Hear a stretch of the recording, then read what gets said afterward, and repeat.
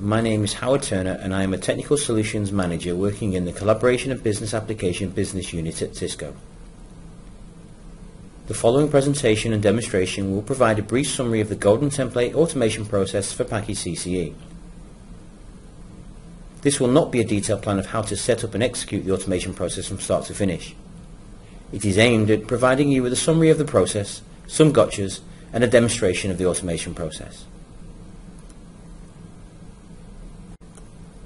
To start with, I will quickly identify one aspect of the automation process that caused me some pain initially when setting up my lab environment. I will then run through a summary of steps required to get ready for the automation process. I'm not going to run through how to build the virtual machines the templates are based on. However, I will highlight some tasks in the VMware environment that you may not be familiar with. Then we'll look at downloading and installing the golden template tool. This is the key component to the automation process. We will then look at completing the golden template and executing it to produce a full set of virtual machines ready for configuration.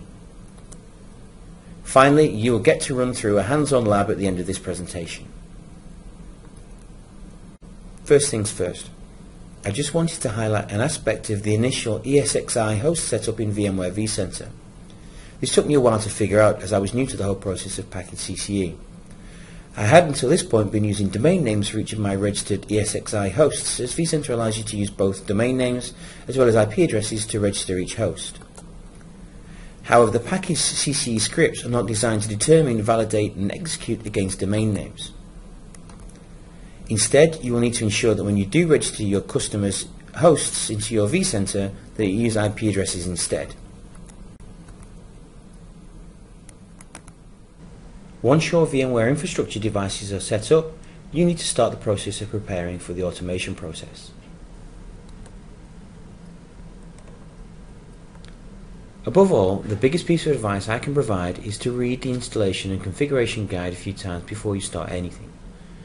Its intents and detail can easily be missed, especially during the virtual machine template creation. The first two chapters cover the components and prerequisites of Packaged CCE. The first tasks you will need to complete is the racking, cabling and upgrading of the firmware for the UCS C260M2 hardware before defining the 3 RAID logical disks required. Next, you will need to install the VMware ESXi host software on both servers and register these within the vCenter. Cisco generally expects that our partners will be staging these servers in their internal labs before shipping to the customer. However, this may not always be the case. The virtualization lab will cover some tools and tricks of the trade to make the deployment of Packaged CCE and Unified CCE much easier. Once the hardware and VMware infrastructure is in place, your focus will then shift to getting ready for the automation process. You will require a number of other products in hand as listed in the prerequisites chapter of the installation guide. However, for the automation process, you will need to download the following software: the golden template tool, VMware Power CLI 32-bit, and WinImage 8.5. As with the other software prerequisites, this software and links to download the software are detailed in the prerequisites chapter. Once all of the prerequisites are in place, you will then need to build the reference virtual machines. For core Packaged CCE, you will need 7 templates. Depending on the customer requirements, you may also need to manually deploy a further VM for CVP reporting. Additional VMs may be required if multimedia or any of the other optional components are also required. Please note, and I cannot stress this enough, that you should read through the installation guide several times before attempting to build the template machines. As these are intended to be the baseline machines for a number of customer deployments, if anything is incorrectly configured, then all customer instances on Packaged CCE deployed using these templates will also be incorrectly configured. Next, you will need to convert those VMs into templates ready for the automation process. This is a simple process, so let me quickly show you. First, we open up the vCenter console. We need to highlight the VM that we wish to convert, and then drop down to the template menu and just select the convert to template. You'll be able to see in the lower task bar to see that the task is now in progress. And once that completes, then obviously the VM has completed the conversion to a template.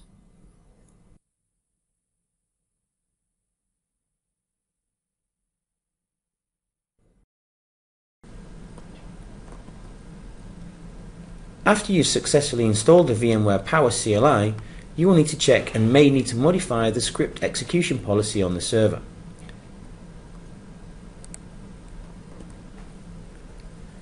Okay, so once you have the templates successfully created, you need to download and install the automation scripts. Let's quickly run through this process.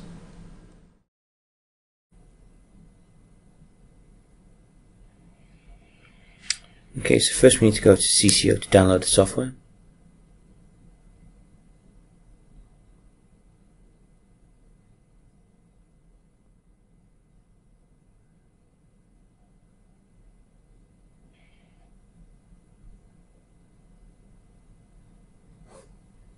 Now once the software is downloaded, we will then obviously need to proceed to install it.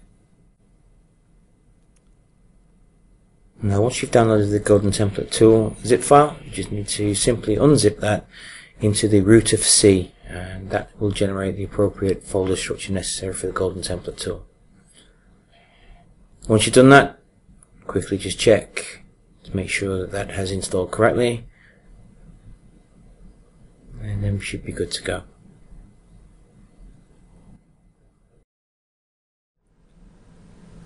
So now you have everything ready for automation. Let's configure the Golden Template Excel file and execute this in the VMware Power CLI environment. So let's take a look at the Golden Template Excel spreadsheet. Here's the default that comes with the tool when you install it. As you can see, there are entries for every single VM required for both side A and side B.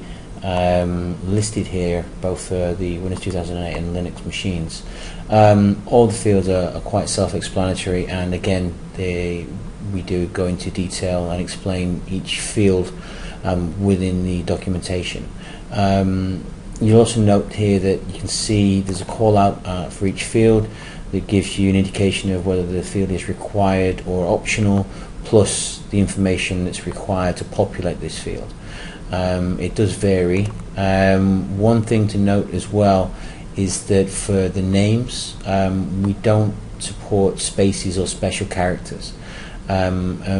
Included in that, but not specifically called out, is any requirements to include a path to a Golden Template location. You may well have your templates located in a subfolder within the data store. Currently that's not yet supported, so they'll have to be in the root of the data store. As I mentioned, each field is called out as required or optional. However, there are only the DNS alternate NIC 1 and DNS alternate NIC 2 are the only ones that are currently optional. Every other field for every other virtual machine that needs to be installed is actually required. One thing to note, just as I guess something for everybody out there who's dealing with Microsoft, not every customer will want to provide you with their product keys. So one workaround that me and my colleagues have used here is to utilize the temporary keys that Microsoft publish on their website to populate these fields, and then obviously once the VMs are created, then you need to work with the customer to have them changed to the customer specific product keys for the Microsoft Windows 2008 server. So let's take a look at one I've pre-configured. As you can see here, everything is configured. I'm going to be running through the demonstration and configuring all 16 virtual machines. Everything is currently located on my 10.51.9.211 source with the ESX1-DS data source. As you can see, everything has now been pre-configured and is ready to be executed. The next step really to call the deploy scripts and provide it with the necessary information, the Excel spreadsheet, vCenter IP address or host name, login name and password.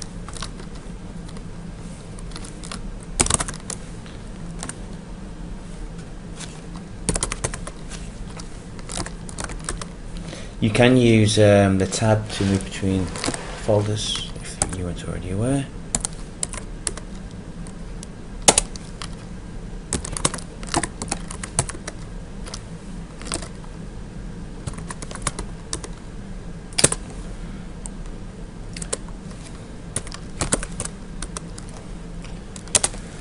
And we're going to send this one to 10.51.9.222. Username is administrator. Password is wombat.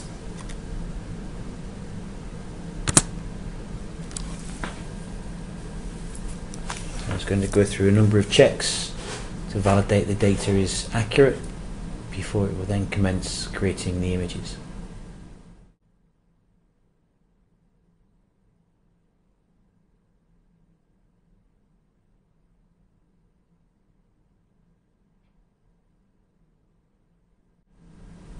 So there you go, all the data provided has been validated. It's now checking to see if the data store has any is available free space to deploy these VMs into.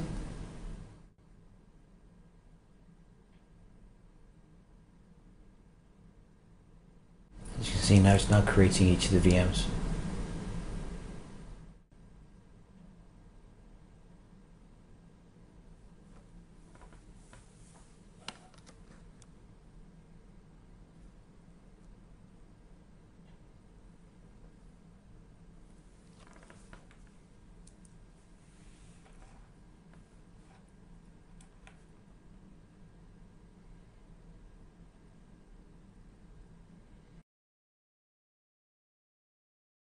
Okay, so that's it from me.